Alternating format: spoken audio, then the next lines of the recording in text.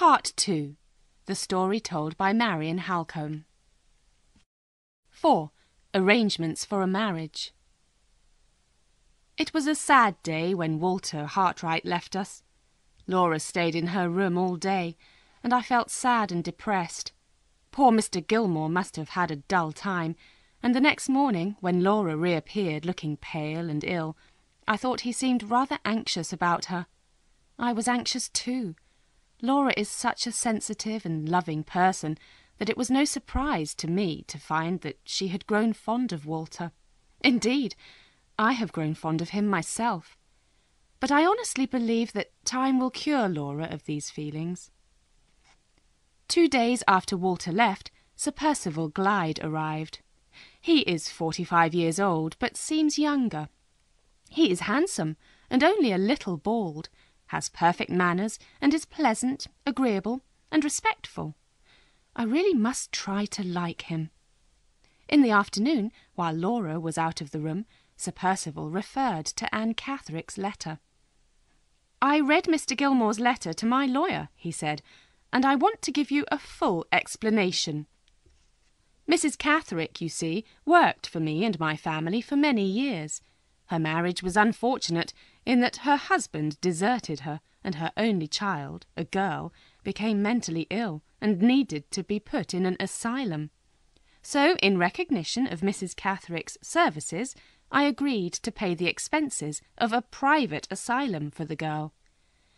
Unfortunately, the girl discovered this, and consequently developed a hatred for me. She recently escaped from the asylum, and I'm sure she wrote this letter because of her hatred for me. It's all very sad." Mr. Gilmore found this explanation perfectly satisfactory, and said so. He then looked at me for agreement, but I was struggling with a sense of unease that I could not explain, and hesitated before answering. Sir Percival noticed this at once. "May I beg you, Miss Halcombe," he said politely, "to write to Mrs. Catherick to ask if these facts are true?"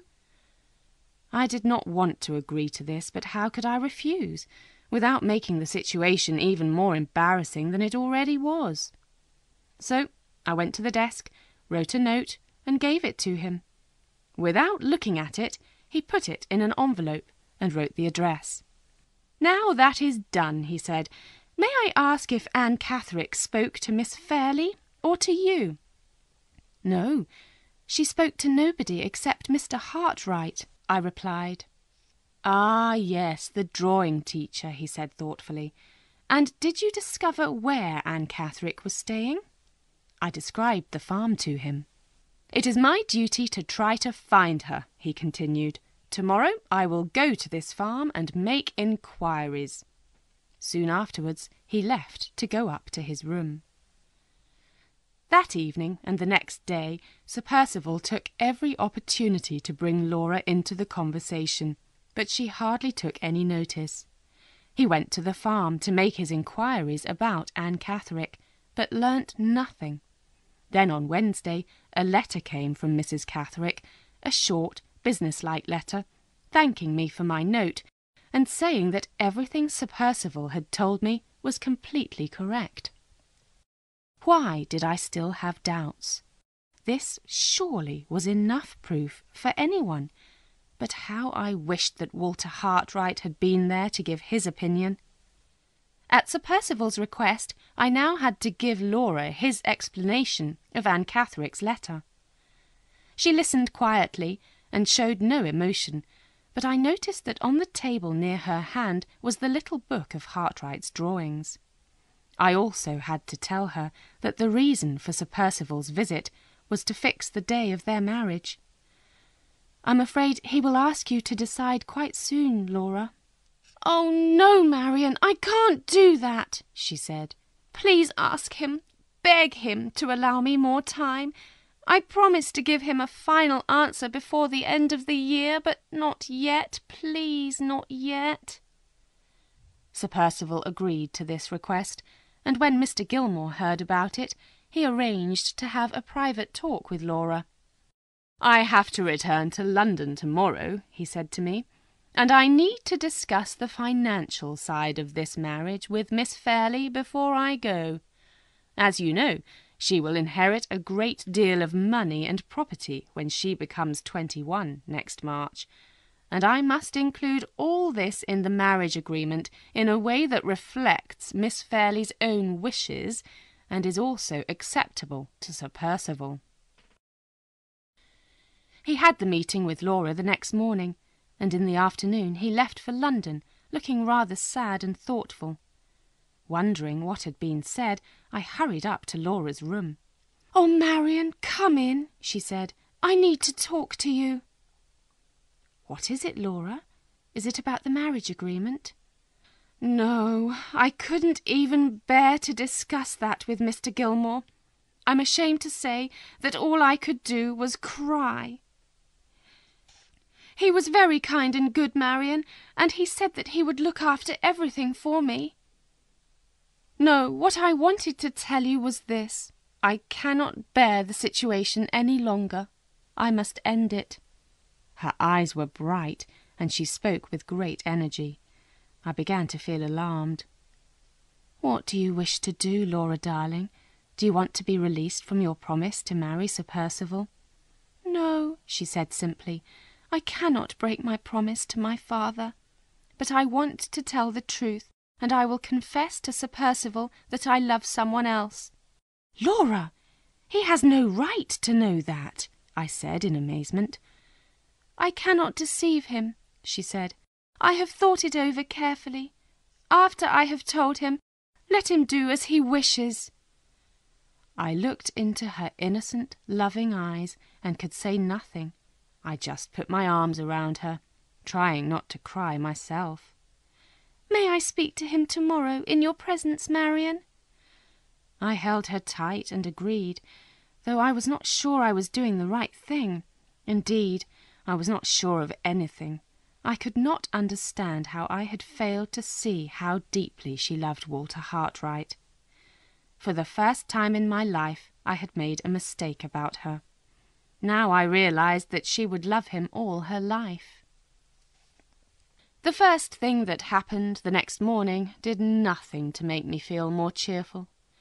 A letter arrived for me from poor Walter Hartright. He had decided to leave England, and asked me if I could help him find employment abroad. I was then alarmed to read that since his return to London he had neither seen nor heard anything of Anne Catherick, but suspected he had been watched and followed by strange men.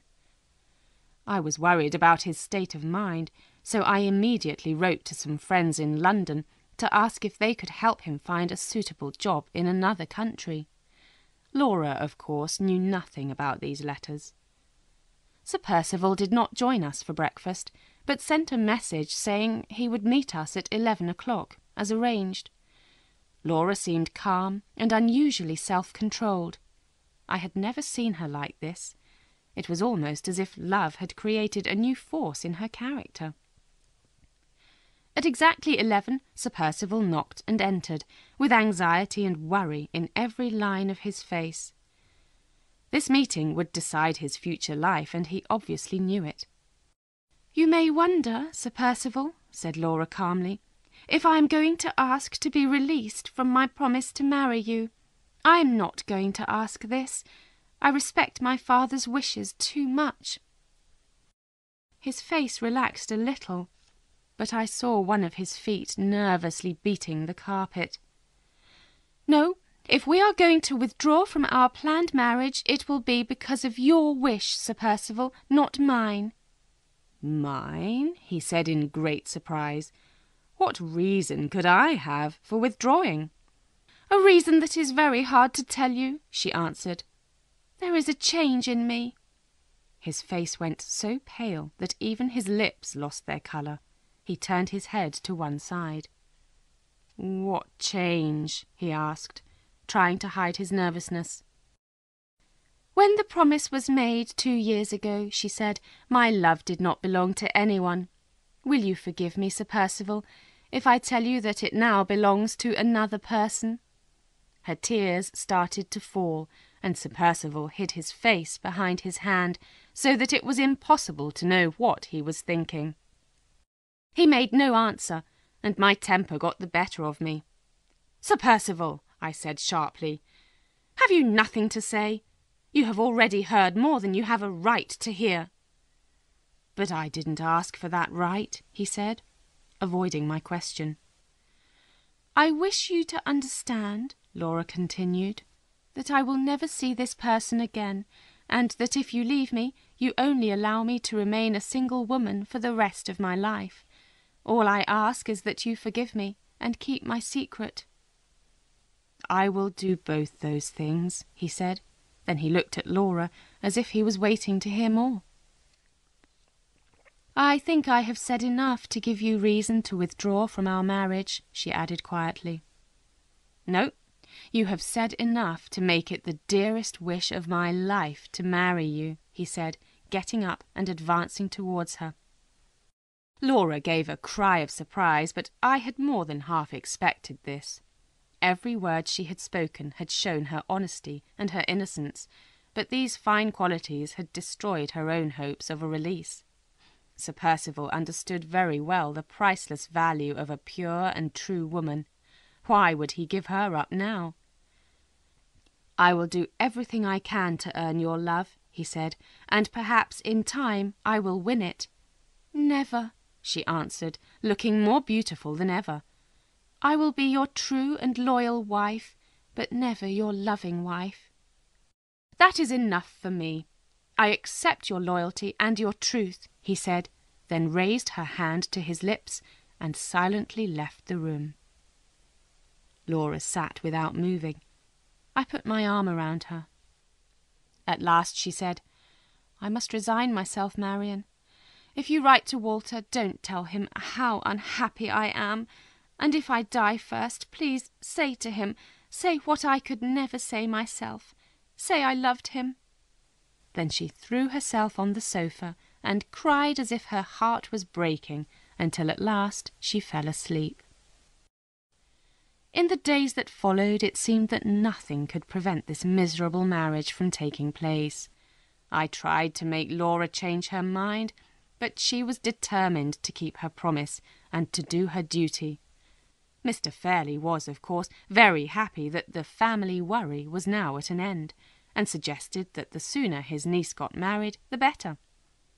This made me very angry, but when I told Laura, I was surprised by her calm reply. "My uncle is right. I have caused trouble and anxiety to everyone. Let Sir Percival decide on the day for our marriage." Sir Percival was delighted by this news, and he then left to prepare for the bride's reception at his house in Hampshire. I thought that a change would do Laura good, so I arranged for us both to go and stay with some friends in Yorkshire. She passively agreed with my idea. I also wrote to Mr. Gilmore, telling him this marriage would now take place. The next day I received a letter from Walter Hartright, saying that my friends had got him a job on an expedition to Central America. He was going to be the artist for the expedition. He was leaving on the 21st of November and would be away for 6 months. I could only hope that this was for the best. Laura and I then departed for Yorkshire, but after only 9 days there we received a letter from Mr. Fairley, calling us back to Limmeridge immediately. What could this mean, I wondered. I found out as soon as we arrived. Mr. Fairley and Sir Percival had agreed on the 22nd of December for the wedding, provided that Laura also agreed. Would I please persuade her, said Mr. Fairley. His nerves were much too bad to talk to her himself. I also found our old friend Mr. Gilmore, who had come to talk to Mr. Fairley about the marriage agreement. He was leaving that day, and was anxious to speak to me alone before he left. "I am not at all happy about the financial arrangements in the agreement, Miss Halcombe," he said, "but there is nothing I can do about it. I know how fond you are of your sister, and I think you ought to know why I'm concerned. As you will know," he went on, "there are 3 parts to Miss Fairley's inheritance. Firstly, on Mr. Fairley's death, she will inherit the Limmeridge property and land, and the income from it. If she dies childless, this property will go to a cousin, but the income from it will go to her husband during his lifetime.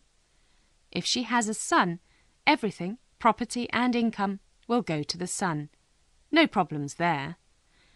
Secondly, when Miss Fairlie reaches the age of 21 next March, she will receive the income from £10,000.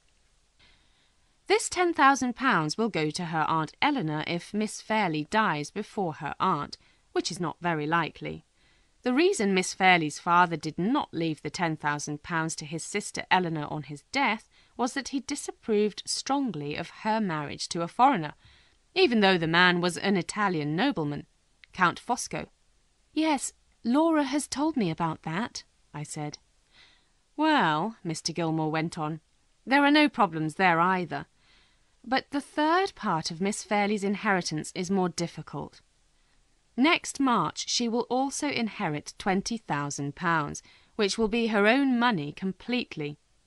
If she dies before her husband, the income from the £20,000 will go to Sir Percival for his lifetime, and the capital will go to their children. If there are no children to inherit the capital, Miss Fairlie can choose relations and friends to inherit the money when she dies. That's what I proposed, but Sir Percival's lawyer did not accept it. He insists that if Sir Percival survives his wife, and there are no children, Sir Percival should receive the capital. In that case, nothing will go to any other member of the family, including you, Miss Halcombe." Mr. Gilmore sighed deeply. I protested strongly. I tried every argument I could, but nothing would change the lawyer's mind. "I've discovered, you see, that Sir Percival is always in debt and always in need of cash. My last effort has been to come here to try and persuade Mr. Fairlie to oppose this demand from Sir Percival's lawyer. I am sorry to say I have not succeeded. Mr. Fairlie wishes to avoid all responsibility for his niece's marriage arrangements. He says that his niece will not die before Sir Percival anyway, so what is there to worry about?" Mr. Gilmore stood up to go and picked up his hat. "I shall complete the agreement and send it in. I have no choice. If I don't do it, Mr. Fairlie will find another lawyer who will. But I tell you, Miss Halcombe, no daughter of mine should be married to any man alive under such an agreement as I am forced to make for Miss Fairlie." With that, he shook my hand, and without another word he went away to catch his train back to London. After he had gone, I tried to be sensible. Mr. Fairlie was Laura's guardian, and if he chose to accept this agreement, there was nothing I could do about it. It was just one more worry about this dreadful marriage. A more immediate worry was the date of the wedding. When I told Laura, she turned pale and trembled. "Not so soon," she cried. "Oh, Marian, not so soon." "Well, let me speak to Mr. Fairlie then," I said, ready to fight for her. "I will try to change it." "No," she said faintly. "Too late, Marian, too late. It will only make more trouble. Please tell my uncle I agree."